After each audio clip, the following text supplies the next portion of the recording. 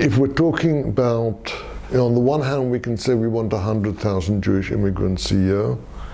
We can bemoan the fact that we're nowhere near that. But on the other hand, we say, but we can't deal with 20,000 refugees. It's not numbers. The problem isn't numbers. The question is, A, are you prepared to take that group in? Which is a social question, not an economic question.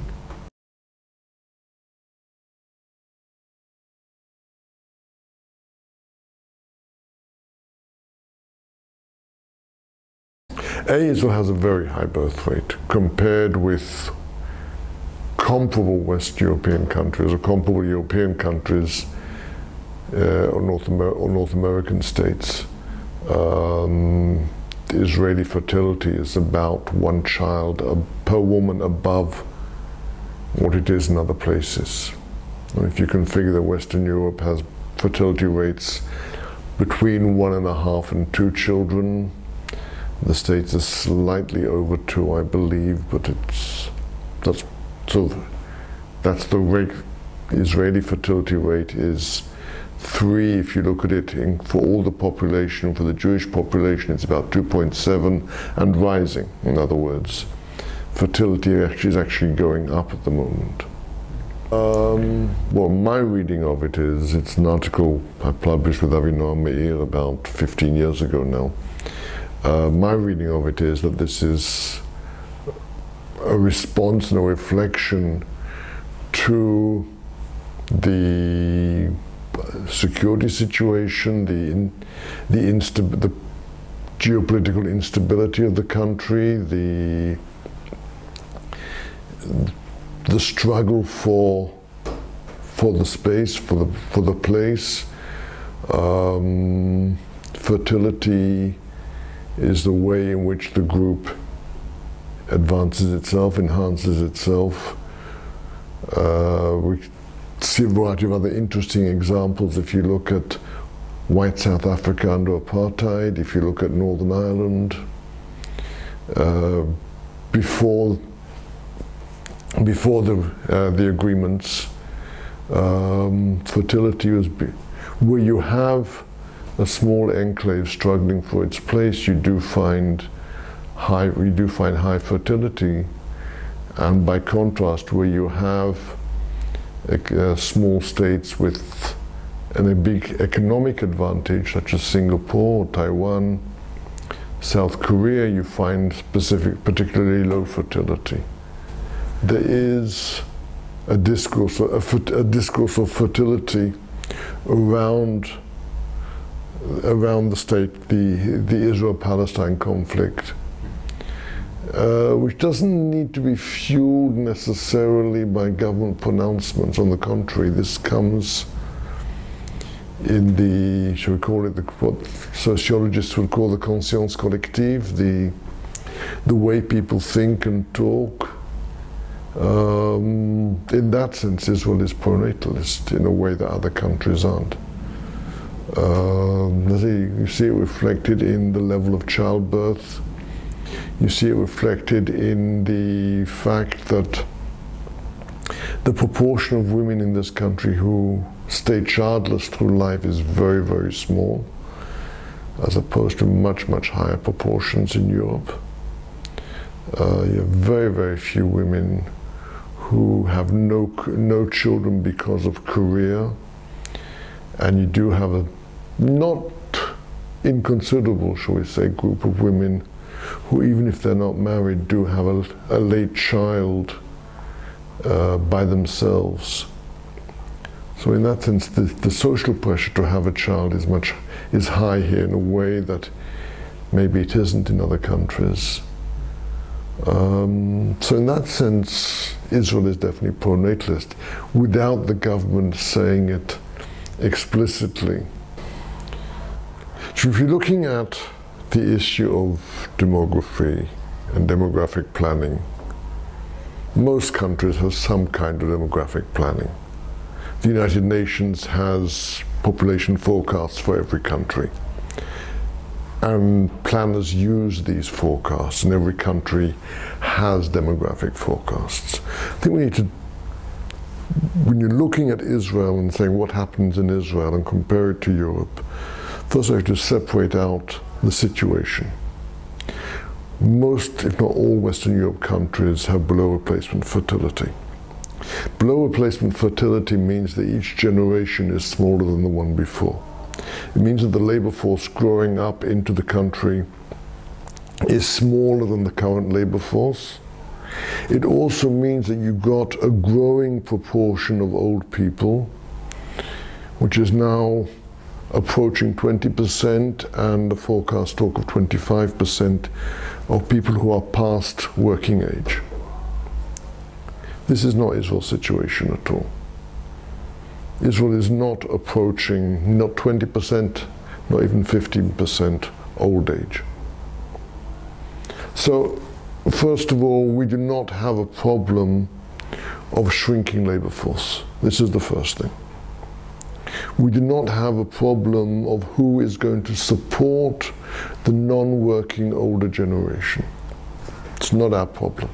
That is not a problem we are facing. If anything, we do have a problem, we have an issue that we have a growing younger generation which has to be maintained and schooled and so on, and which is pushing back the age at which it enters the labor force, as it requires more and more training to enter modern labor market. So in that sense, Israel's situation is completely different from that of the Europeans or even the North Americans. Secondly, Israel's issue is not with population size. Israel's issue is with population composition. And I mentioned, I talked about the issue of assimilation. There is... Feel free to expand. Feel free to return to it and expand. No. I mean, the whole ethos of the discourse here is about Jewish singularity, Jewish uniqueness, the fact that we are creating a Jewish state which is going to be specifically Jewish. We are countering the threat of assimilation. We are countering the trauma of the Holocaust, etc., etc. But you have to look at that in the context of Israel. You have to look at that in the context of a divided society, a society that's become very, very unequal in its distribution of resources, a society that is integrating waves of immigrants and has always faced the issue of how do we create one society out of these waves of immigrants. And one of the ways we do this is through the Jewish discourse. Through, on the one hand, the development of threats to our Jewishness, threats to the speciality of our state as a Jewish state. And in that sense, much of the discourse in this country on Jewishness, unfortunately, is far more reminiscent on the eugenic discourse of the 20s and 30s in Europe than on the modern demographic issue, which is concerned much more with labor market composition. So in other words, yes, we do have a demographic think tanks and we have demographic academics who will either paint vivid pictures of what's happening in the Jewish world, or paint vivid pictures on the growth of the Arab population and the way they're going to outnumber us. Before we can turn around, they'll be outnumbering us, and you know exactly who I'm talking about. When you read the text, some of it is solid demographic analysis, but the interpretation reminds me, unfortunately, very much is a eugenic interpretation, that this special group, this special chosen people is losing something, is losing its right to have its own little corner, its own bit of God's little acre, so to speak. And in that sense, our refusal to accept labor migrants and our abominable treatment of labor migrants, our refusal to deal with the issue of refugees. And it's interesting that when the border with Egypt has been open for 30 years, there's been a peaceful border with Egypt which has been unmarked. I mean, it's marked, but it's unfenced.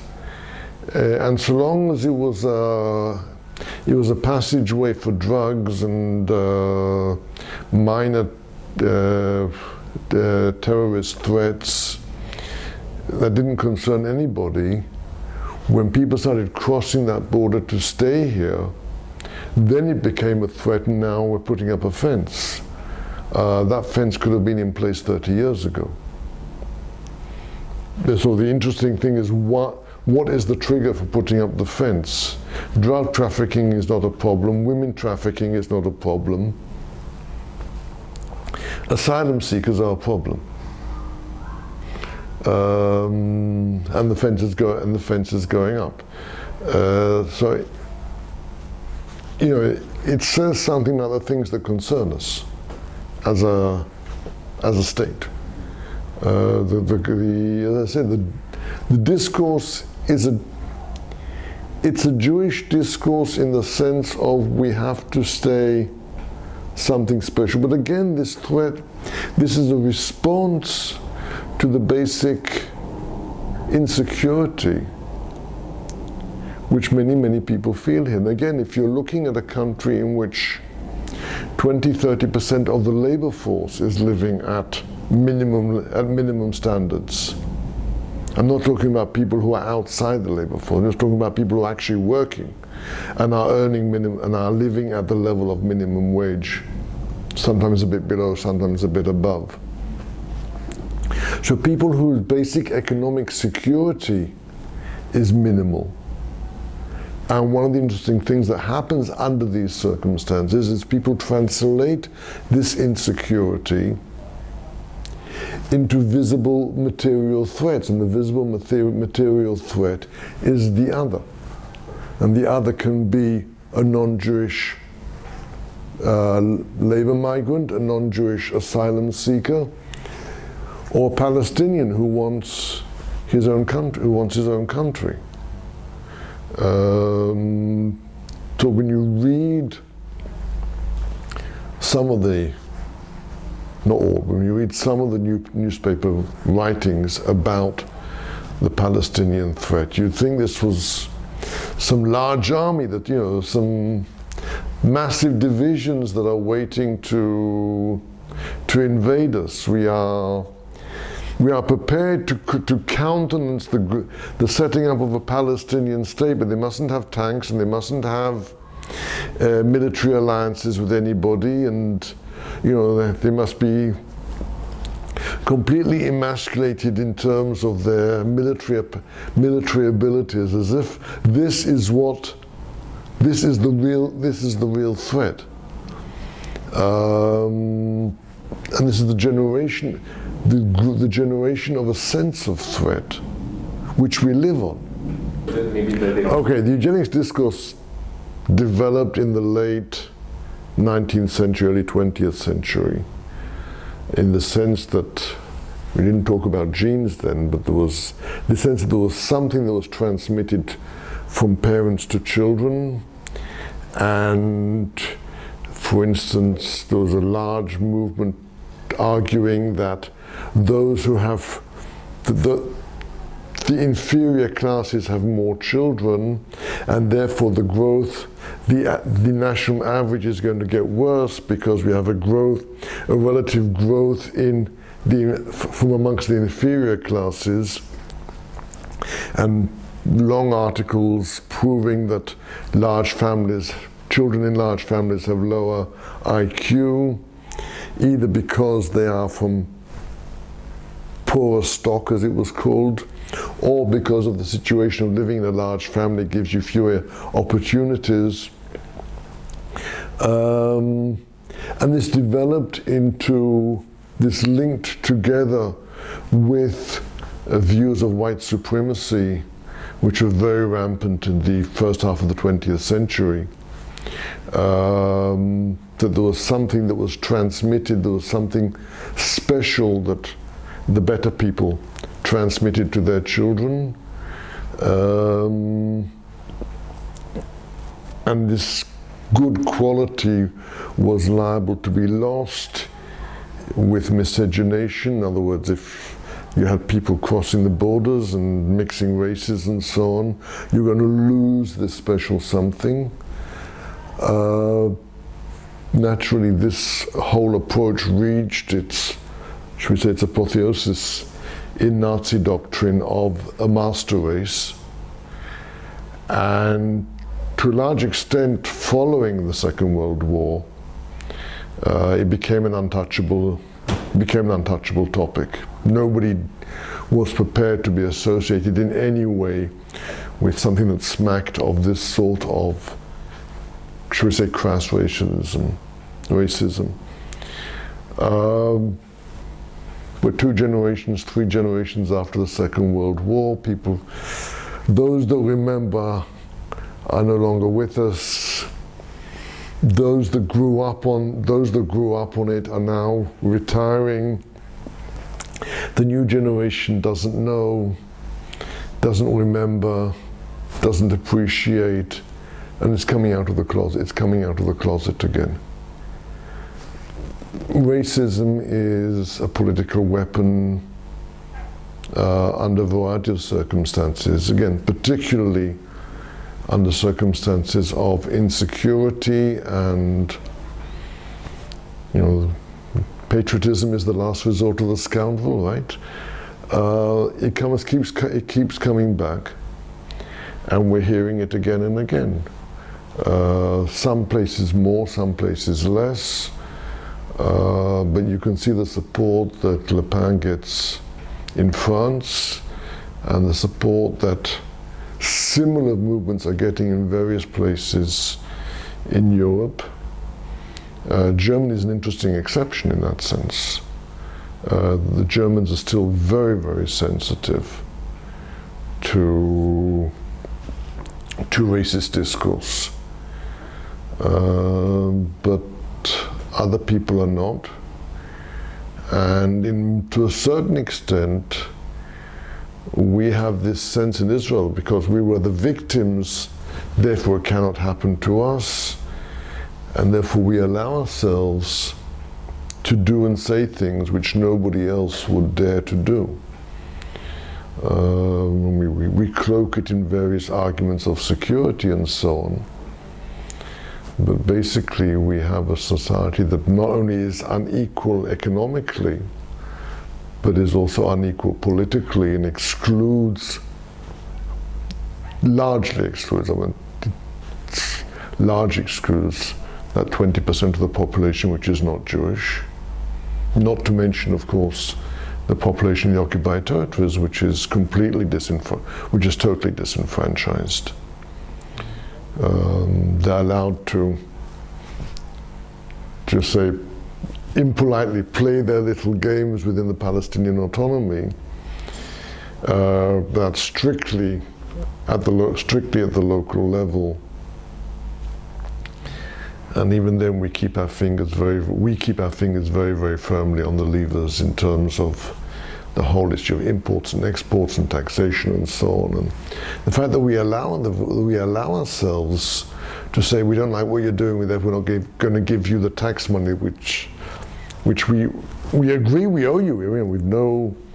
We know we're collecting this money for the Palestinian Authority, it's their money, but we don't like what you're doing, we're not going to let it go at the moment. So in that sense, we allow ourselves a level of political inequality which nobody else in the so-called civilized world, and I say so-called civilized world, allows themselves so explicitly. I'm not saying that other countries are havens of equality, either politically or economically. I think that's a, you know, I don't think we're not that far off the map. But certainly we allow ourselves to say things and do things which others would think twice about. The issue is not an issue of ideas. The issue is look at the here and now. If you understand what people are talking about in this country, what concerns people, which is what the discourse is, to use the modern word. Look at the here and now. And the here and now is of a country that is very, very unequal. The here and now is a country which is very segmented and which has developed a politics of segmentation, a sectorial politics. And we're talking about things like, not only things like Shas, but even things like the Arab parties. So every political group organizes to try and get that little bit extra from the state in one way or another. So put the two together and you have a situation where the politician who can present a message which identifies the us against the other is, given that no politician, no one has a message which says we can all move together and advance better, the one who presents the message of threat is the one who is able to galvanize people's sense of insecurity. The sense of insecurity is there anyway. So if you want to understand what people are talking about and what the political debate is about, you have to relate it to how people are living now. In that sense, the Holocaust, as we say in Hebrew, kardom lachpor bo. It's a spade to dig with. It's something you can use. This is the proof that you can't trust the non-Jews. And here, the Mufti was there with Hitler. The fact that the Mufti had been the British had kicked the Mufti out in '38. The fact that the Mufti had lost his power base during the Arab revolt of '36-'39, so that he was in fact politically a non-figure by then. This is irrelevant. Please do not confuse us with minor details. The Holocaust was the proof that the world is against us, and the Mufti is the proof that the Arab world sided with Hitler against the Jews. And it's all grist to the mill in that sense.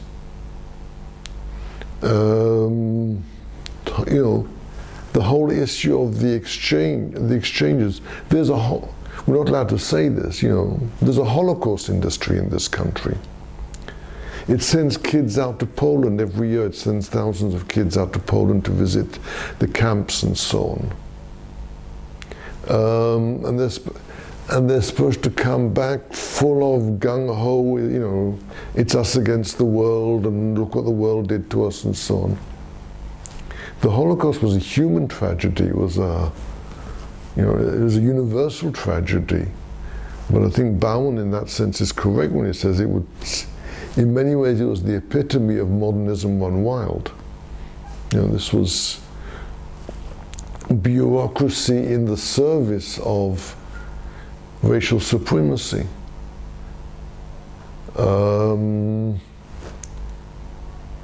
In that sense, we're not immune to this. We have our own bureaucracies that do all sorts of things that we're not too happy with. When we look at what they're doing, we're not too happy with them. But I don't think, the Holocaust doesn't stand by itself. Under different circumstances, I can see the Holocaust being a memory, something we need to remember, we have to learn from, but something that brings us together with many other people who have suffered this sort of calamity and other calamities.